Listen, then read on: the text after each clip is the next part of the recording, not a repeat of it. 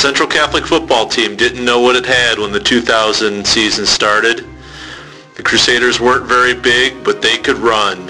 In fact, they ran all the way to the Division III state title, beating Van Wert in double overtime.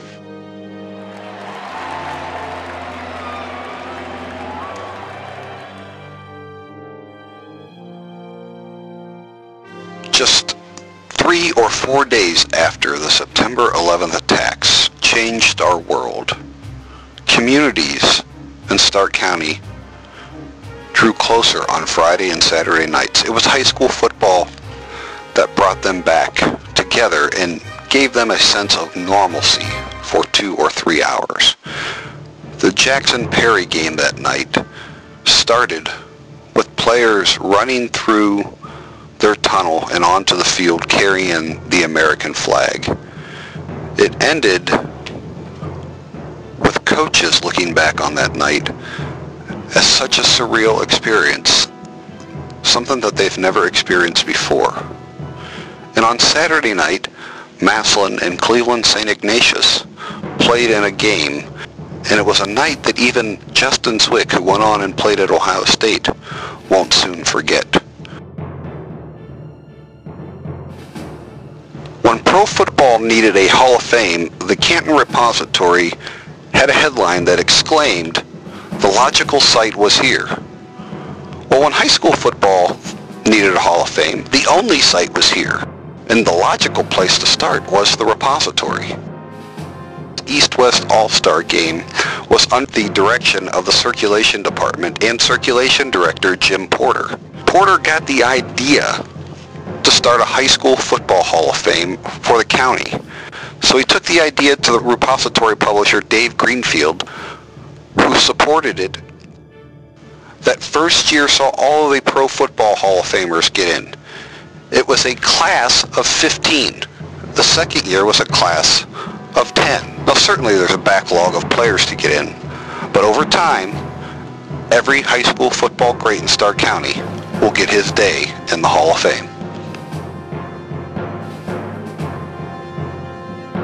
When Vic Whiting got to Northwest High School in 1999, he found a program in disarray. The Indians hadn't had a winning season in more than 10 years. In the years of the 2000s, Whiting and the Indians have turned it around to become one of Stark County's best, but now they face a challenge that even winning on the field can't solve. Tax levies may threaten the program.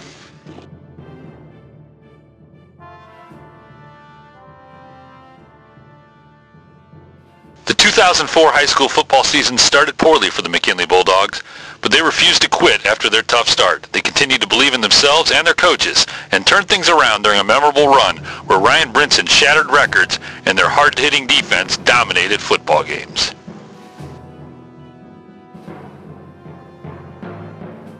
In 2005, Tom Stacy was hired as Massillon's head coach. He nearly took the Tigers to the promised land that year. Massillon came up just 7 points shy of winning its first state title in Stacy's very first season as the school's head coach. The Tigers lost 24-17 to Cincinnati St. Xavier that year. Stacy said, looking back on that game, had Massillon won its state title, its very first playoff state title in his very first season, he knew exactly what he would have done. He would not have come back to Massillon for a second year. There's nowhere else to go but down from there, he said.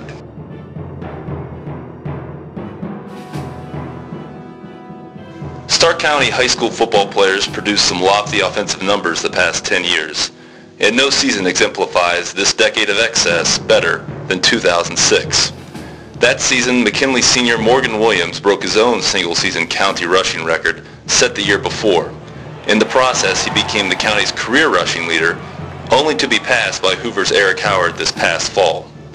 As Williams did his thing, Alliance quarterback Charles Babb was making his mark as well. A 4-year starter, Babb set county records for passing yards and passing touchdowns. There are plenty of reasons for the explosion of offense, from increased games to more sophisticated offenses, most notably the growth of the spread. There's also the fact that some really good high school football players came through the county.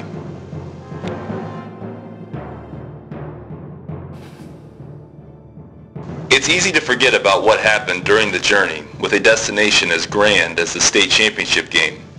But to really understand the 2007 Louisville High School football team is to comprehend a process of learning and growing.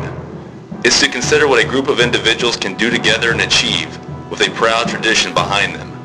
It is a study in enduring disappointment and coming back stronger. There have been better Louisville teams before and after that group of Leopards.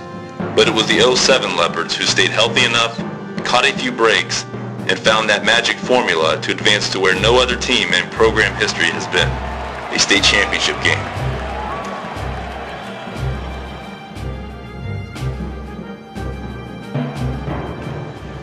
Eric Howard burst onto the area football scene as a freshman running back midway through the 2006 season. 2 seasons later, he was a dominant back, gaining statewide attention when he became Stark County's first Mr. Football winner in 2008. And with a bullseye on his back throughout this past season, Howard became just the second player ever to win Ohio's Mr. Football twice, joining Robert Smith. Howard ended his career as Stark County's career rushing and scoring leader.